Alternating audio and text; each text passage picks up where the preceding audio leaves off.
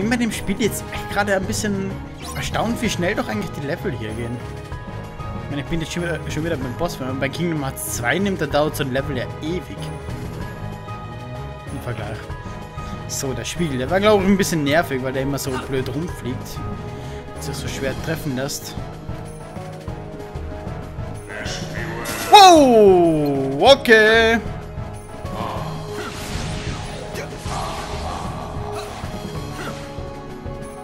Hat einer grinst, glaube ich, oder? Ja!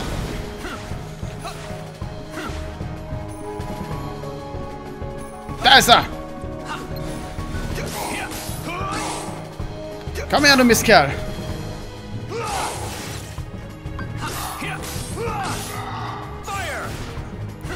Und Abschlussangriff!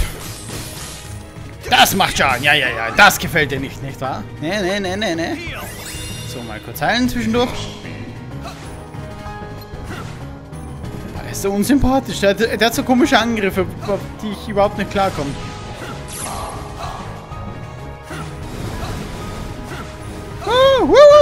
Okay, schnell, vorwärts. Komm, Terra. Ich kann gerade die Luftgrätsche ausprobieren, aber ich habe keine Zeit dafür. Ah! Ich weiß gar nicht, wie lange ich das machen muss. Okay. Ah, das ist die Luftgrätsche, okay. Spieglein an der Wand. Wer ist der Dümmste im ganzen Land? Natürlich du, mein Freund. Natürlich du. So. Und jetzt.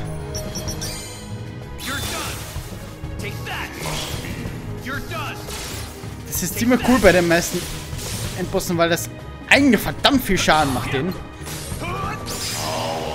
Und man für die kurze Zeit unverwundbar ist. Das ist später ein guter Trick, um weiterzukommen. Feuerbrunst erlernt.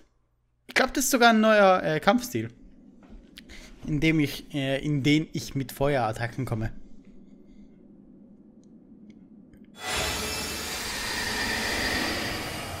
Tja. Ich würde mal sagen, verkackt. How did you escape? Ich habe gefragt. gefragt. The mirror. Where can I find Meister Xehanort? Magic mirror, instruct this knave. Give him the answers he doth crave.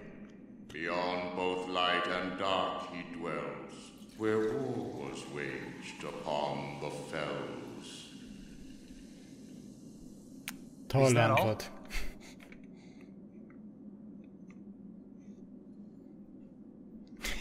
Thanks. You've been a big help. Wahnsinn. Jetzt kenne ich mich aus. Aber ich finde es toll, dass er sie einfach stehen lässt. Wollte ihn zwar gerade umbringen und vernichten und sowas. Und will einem armen Mädchen das Herz rausschneiden, aber egal. Master Ericus said he first received word of these events from Master Yen Sid. Maybe it's time I went and spoke with him myself. Ah, hatte ich doch recht mit dem einen Turm. Schatzsuche. Ein Schlüsselschwert mit ausgeglichenen Attack- und Magiewerten, aber geringer Reichweite. Wenn es genug Angriffswerte hat, dann nehmen wir es gerne.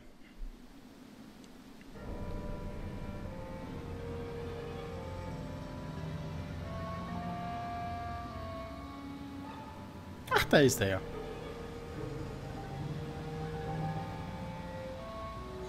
Wen hat er da gefunden?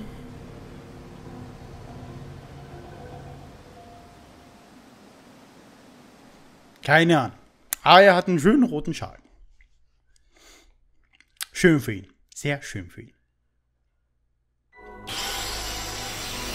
Okay. Dritte Welt geschafft. Kann ich jetzt? Yep. Jens sitzt Turm. Oder keine Ahnung, wie der heißt. Oder der verwunschene Turm. Irgendwie so heißt er. Irgendwas mit Turm. Der mystische Turm. Okay. Das hätte ich mir jetzt vielleicht noch denken können, aber... Pff, egal. Ich war nah dran. So.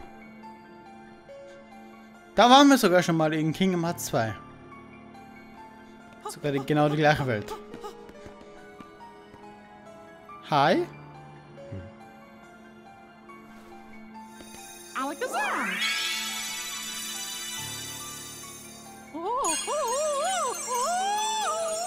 Das sieht ein bisschen verwirrend aus. Bisschen verwirrendes Rumgefliege. Das Ganze hier. Das ist mir mein Gleiter doch irgendwie lieber. So. Der mystische Turm. Mystic Tower. Mysterious Tower. Ah, verdammt. Müsste doch eigentlich ein mysteriöser Turm heißen, oder? Ist ein bisschen komisch übersetzt, würde ich sagen. Jetzt mal so mit meinen Englischkenntnissen.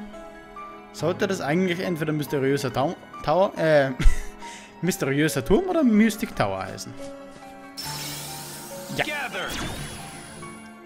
Grandios. Erstmal ein Magnetzauber hier mitten reinklatschen.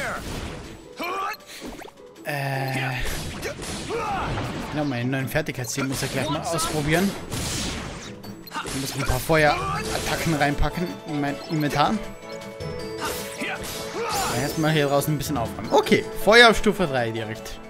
Wenn man vom Teufel spricht. So, die Kiste hole ich mir noch.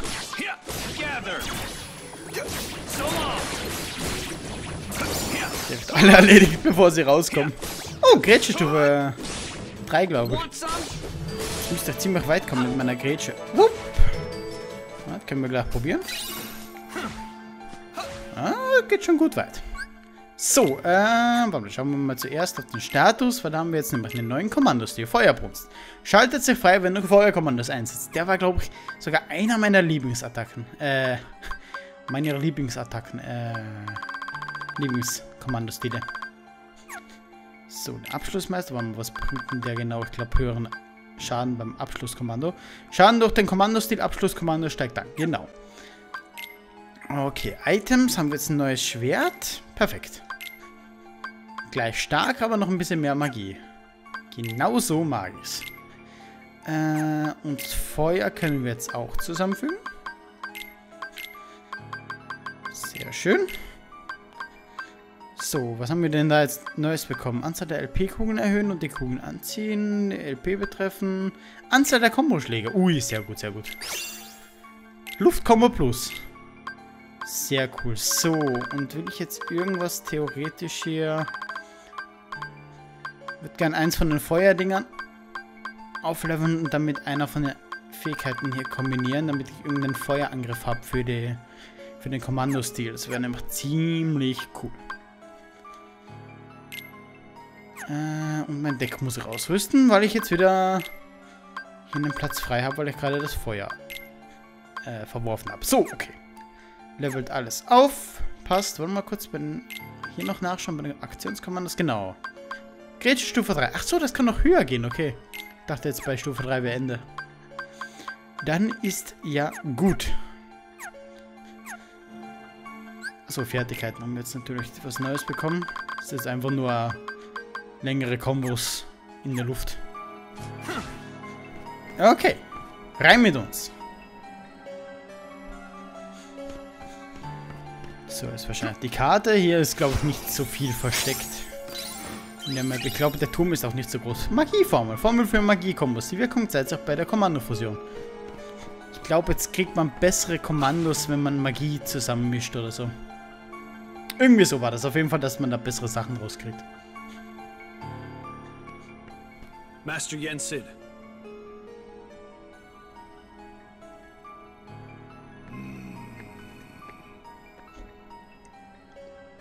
My name is Terra. Yes, Ericus's pupil. I've been expecting you. It is the unversed. Yes, Master Sid. I thought it best to seek the counsel of one wiser than myself. I am no longer a master. I doffed that mantle. But sir, wasn't that your pupil I passed on the way in? He had a keyblade. You refer to Mickey. He too sought guidance here. As a king, he is good and kind, but the weight of a crown has not cured him of impetuousness. He has left with an object whose power he does not understand nor know how to control. Mickey imagines my star shard will be of help in his current quest, and like you, he is eager to use his keyblade to set things right. I'm not sure I even understand what's wrong. Meister Xehanort is missing. And now I've learned there's a masked boy who is controlling those unversed on the loose. To arrive at the truth, perhaps you should approach things differently. First, consider them one and the same problem. Meister Xehanort and the unversed are connected somehow? I must not make assumptions. Find Xehanort, Terra. That is where you should begin. Yes, sir. Wow. Hilfreich. Danke. I had hoped, Xehanort, your heart would no longer lead you astray.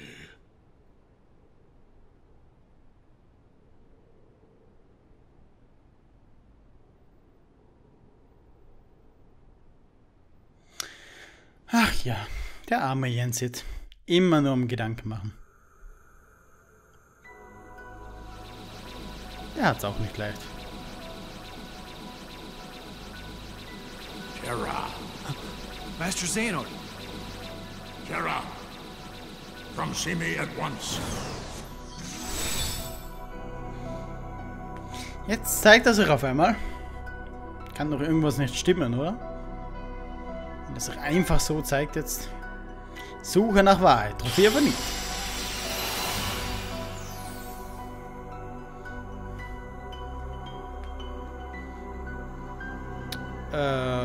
Okay.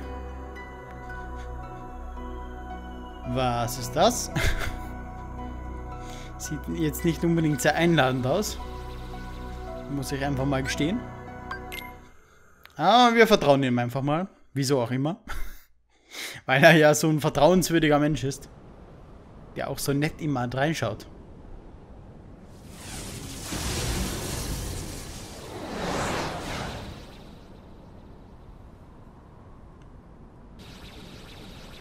Sieht nach einem Schlachtfeld aus. Meister Xehanort. Und da ist auf einmal nicht mehr verschwunden. I have been to other worlds.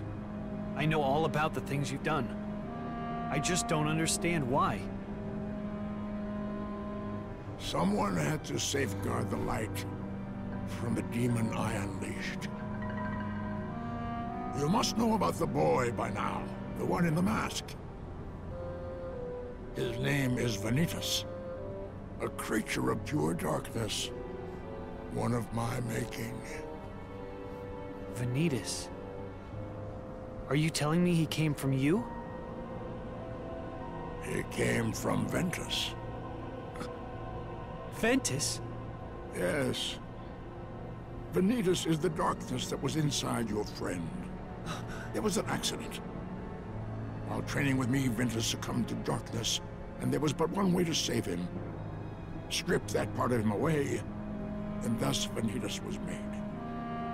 In the process, I damaged Ventus' heart in the most horrific way. So, I did what I felt was right and left him with Heracus. I knew the boy could not stay with me, the man who did him such grievous harm. Ach du Armer.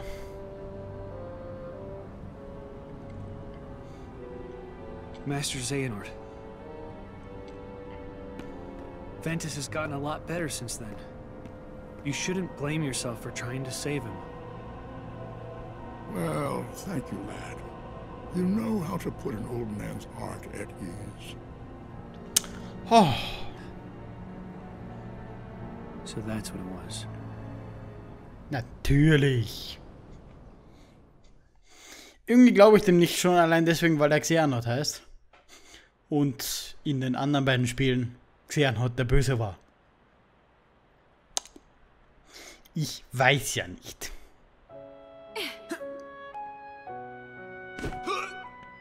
Rückblende?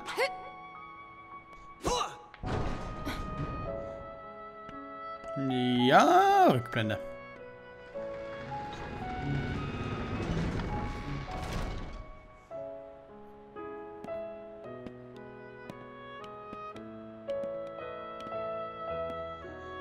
Ah.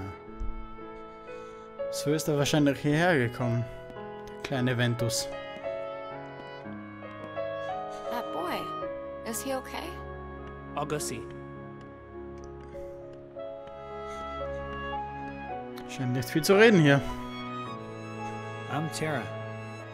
What's your name? Ventus. You can talk. Aqua, come here.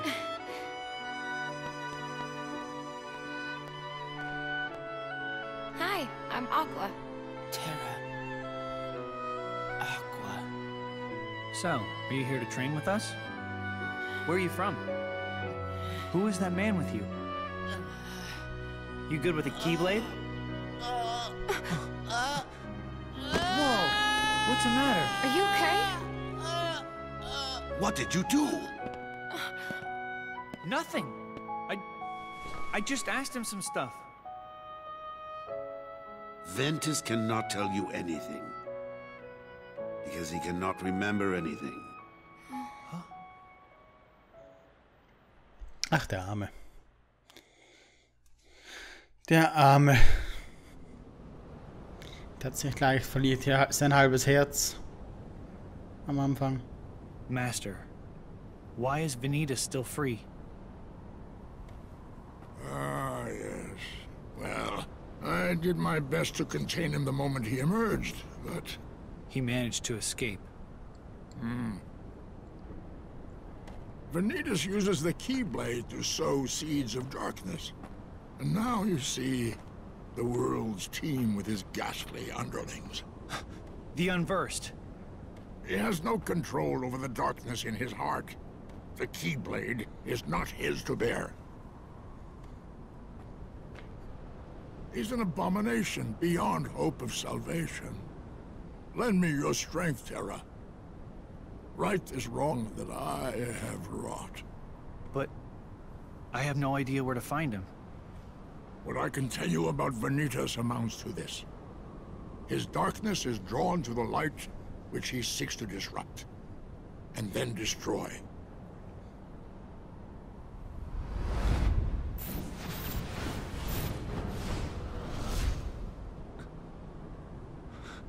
It stands to reason that he will strike next in the City of Light, Radiant Garden.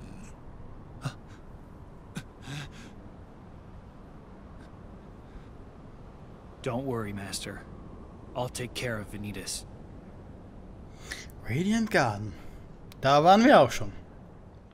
Hieß mal eine Zeit lang Hollow Bastion.